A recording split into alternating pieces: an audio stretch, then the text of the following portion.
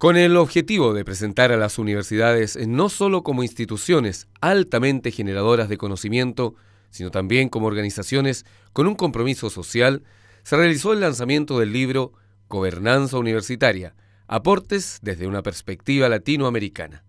La ceremonia, que se realizó en el aula Magna de la Universidad de Los Lagos, contó con la presencia del rector de la Universidad de Los Lagos, Óscar Garrido, académicos, estudiantes e invitados especiales. Y para una temática de esta relevancia, se realizó una mesa de análisis y comentario con dos personalidades del mundo académico, el rector de la Universidad de Talca, Álvaro Rojas, y el investigador de la Universidad Diego Portales y exministro de Estado, José Joaquín Brunner. Es un tema clave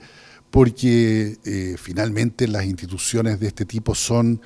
organizaciones cada vez más complejas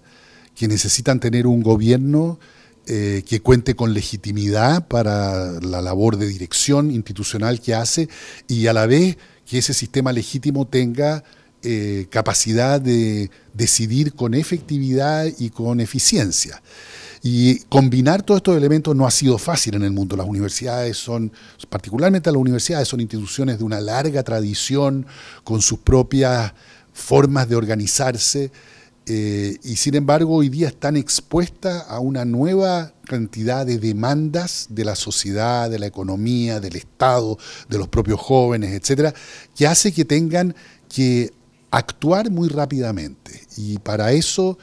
justamente existe el gobierno de las instituciones. El texto, presentado por sus autores, Francisco Ganga y Juan Abello, reunió 26 trabajos elaborados por académicos de diferentes países de Iberoamérica. Que es una gran oportunidad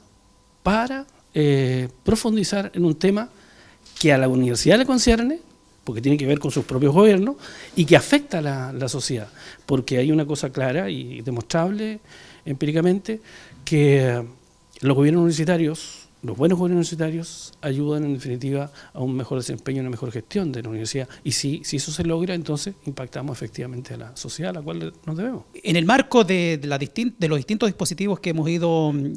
diseñando, pensando y después implementando, están los congresos iberoamericanos de gobernanza universitaria. Hace 2 años hicimos el tercer congreso iberoamericano, y a partir de este congreso nosotros seleccionamos las mejores ponencias que se presentaron. En el lanzamiento del libro, Gobernanza Universitaria, se alcanzó instantes de alto nivel de análisis de la temática, dada la calidad académica de los expositores, tanto de la apuesta que hicieron los autores como la de quienes comentaron el libro.